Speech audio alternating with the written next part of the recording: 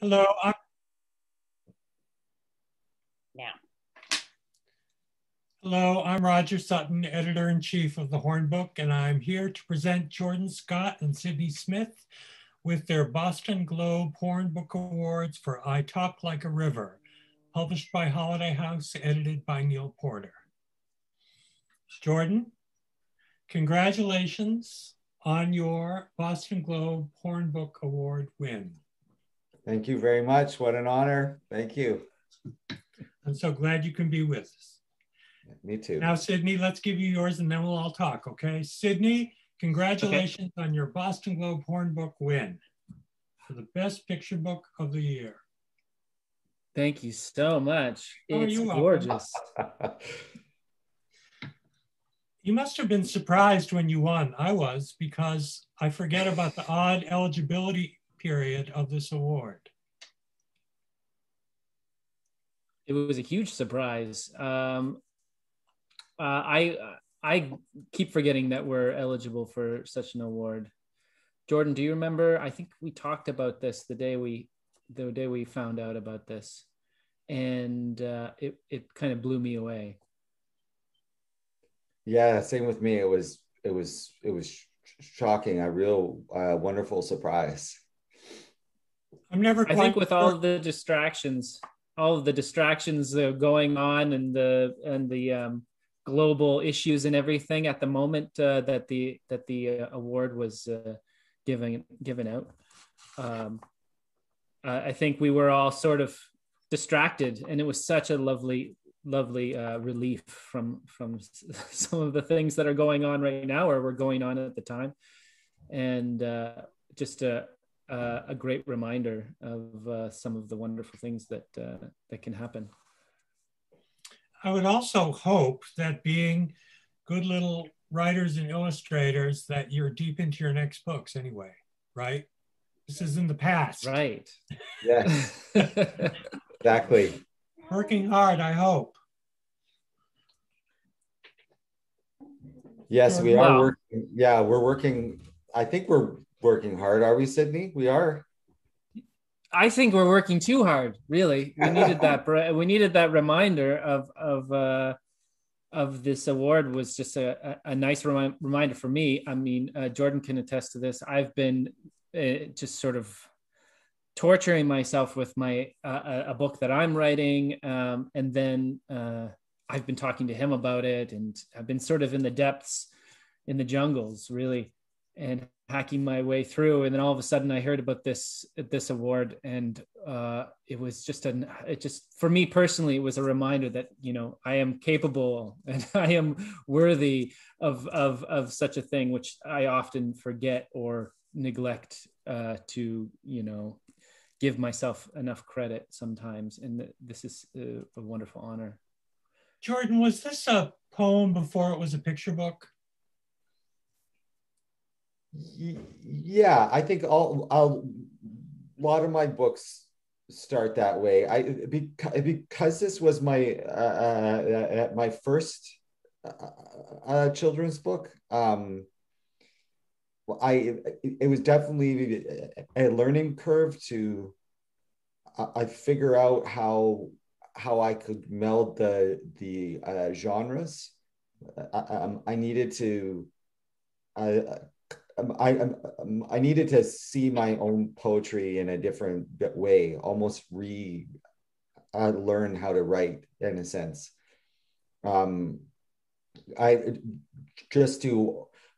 the biggest shift was to, while I was writing, considering Sydney's work and how to leave space for the visuals, and yeah, but it most definitely, as almost all my work, it started as a poem.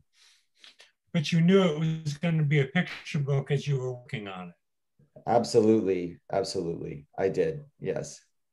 And this is a dumb question for you, Sydney, but you know, obviously Jordan writes the poem, you create the pictures, but who decides how those things are going to work together? Like there's such a beautiful combination of spreads where you might have pictures, there's bands of pictures, 3 of them going across on one.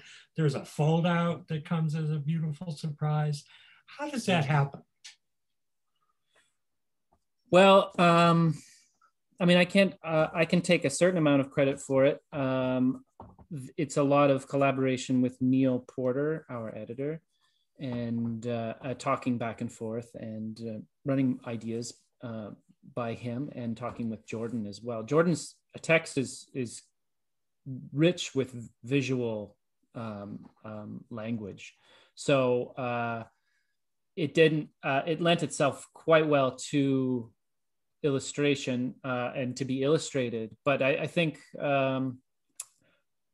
I had a great time just trying out different ideas and running it by Neal and Jordan and trying to approach it in a very impressionistic sort of way. So more about the feeling of the narrator rather than try to steal the spotlight from Jordan's visual language. I could come at it from a different angle. I mean, when someone says, shining like a moon doesn't necessarily mean that you have to draw a moon. Oh, right. Yeah. In fact, you should probably draw something else because that's already been taken care of. The reader already sees that in their mind. So as an illustrator, you sort of have to question or ask yourself the question of, well, what's something else that's not been covered that I could touch on? And a lot of it ended up being, and a lot of it ended up being the internal state of the character. Really was something that I wanted to play around with the medium and with the format. That double page, that double gatefold that you mentioned, that was like a huge treat for me because I'd never done that before, and it was completely appropriate for the story and for that moment in the book. And I remember the moment of just sort of just dropping a hint to Neal, like, when you're talking to your editors, you don't always want to like suggest expensive additions to the book, but it really made a huge difference and really drove that moment home, that the very cathartic and very powerful moment in Jordan's writing. And I'm so happy that was able to happen. When I went to pick it up again to prepare to talk to you guys, in my mind, it's a very horizontal rectangular book. And then when I pick it up, it's almost a perfect square. Right. But that's the effect that you get. I mean, you see the river all through this. Let me see if I can, here's this great, let's share this with our audience. It's not going to be a great view, but here's the gatefold that we're talking about. Here's our narrator. And it's too big. Brownie, will you hold one end of this? Jordan, what's it like for you? Poets, spare words on a spare page, and all of a sudden your pages are filled with color. Yes. How does that feel? I mean, it feels remarkable to be collaborating in that way, and also to have. It's always a wonderful feeling for me to give up my work, to let it go, as it were, and see how it returns. And I think that when I write poetry, I definitely have this in all my work. I have this kind of rolling sort of cinema of visual and colors while I'm writing. That's sort of part of my process and how I respond to language arranged in this way on a page. But then to actually see somebody do that in such a beautiful way, it's a real gift. And I think it's also changed the way that I approach the poetry in general, right? To see how someone can take a poem of mine and visually interpret it or respond to it, and really make a visual poem, as it were, in response. I love what Sydney said about how if there's a moon in the text, you don't need one in the picture. That absolutely. the two of you together are creating a world. You know, what's interesting is that it's the child within the book submerging himself in the water. That's something that for me is not in the poem. It's not part of the poem. It's not. It was never part of that story from my childhood, or something I even thought about while I was writing. But it's so remarkable that that's where Sydney went with it, because that kind of embodiment of the character's stutter and the natural world, that's kind of exactly how it should be represented. I remember when I first saw that, I said to myself, oh, of course that's what it is. That kind of, that real profound intimacy between the way the child speaks and the way the river moves, and just to think about that on the child's skin and kind of enveloping his whole body is like, it still is really something that's just so powerful, but also something that I wasn't even thinking about it, which says so much about which says so much, I think, about the real power of collaboration, right? In that, in the truest sense. Yeah, I'd have to agree.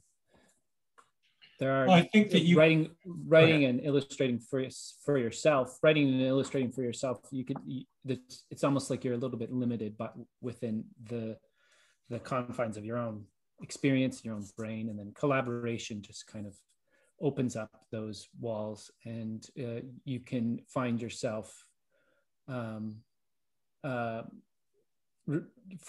You could discover all of these things that you would never have come up with on your own. Like, none of that, I could never take credit for anything in the book, because it all came from collaboration. I would never say that this is mine and this is Jordan's. This is all through Jordan and Neal and I. Like, it was the power of collaboration that kind of.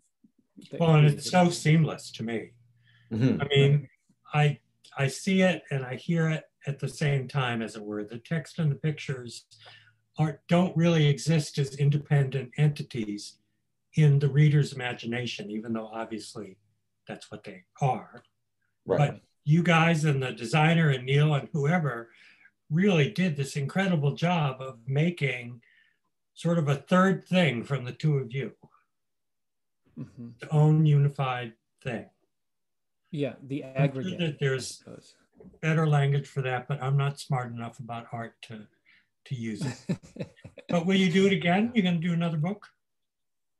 Yeah, we're working on one right now. Yes. Can you tell us anything? Well, I don't know, Jordan.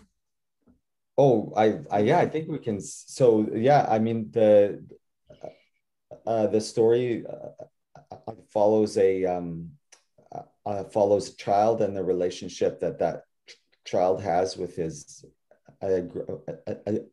grandmother, or his baba, as the child describes her, and it's a story about their relationship that they have with food and worms and rain and gardening. So yeah, that's what we're working on together at the moment. So more water too. Good. Yeah, more water. Yeah. All right. Well, thank you guys for being here today. I'm sorry we couldn't do this in person. I know Sydney's been to our award ceremony, and I hope we get back there soon. And I hope to see the two of you there. Thank you so much. It's like a huge honor. Yeah, it's such an honor, and I appreciate the time that you've taken with our book. It's a great honor, and thank you so much. You're most welcome. Thank you all. Congratulations once again. Thanks.